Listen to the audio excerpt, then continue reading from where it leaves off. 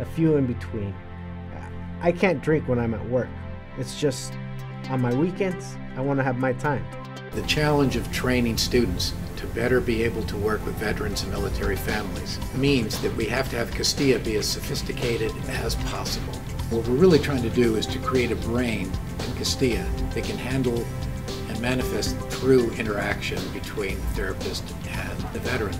Castilla has a certain number of objects that he knows how to talk about. You can ask him about his deployments.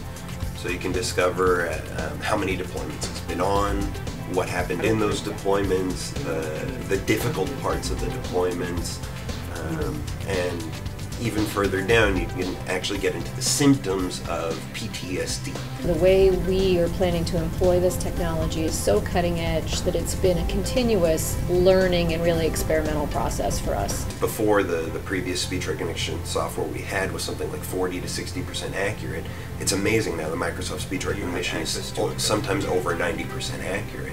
Do you take medications? No, I'm not on any medication. Do you ever drink alcohol to help you sleep? I drink alcohol to relax, though sometimes it is the only thing that clears my mind and helps me sleep. How much do you drink? I don't drink that much. 20 to 30 beers on the weekend, a few in between. Language-based cues are very important, the subtleties of human discourse. We're trying to build that into the Castilla model, going both directions. From the therapist, it's communicated through voice recognition. From Castilla, it's communicated through human recordings of very specific statements that Castilla is able to make. It's just the arguments and the not understanding, not being able to communicate, or I just want her to listen to what I have to say, acknowledge instead of trying to argue. It is important that we try to create the actual humanness of that, the real aspects of what voice imparts on both sides to really be effective in our teaching of these students. What is it that's so difficult to live with? A lot of guys are having strong reactions. So the Marine suicide has really affected you. It hits home when it's on your own base and people you know actually hung out with them. Did you know the Marine who suicided?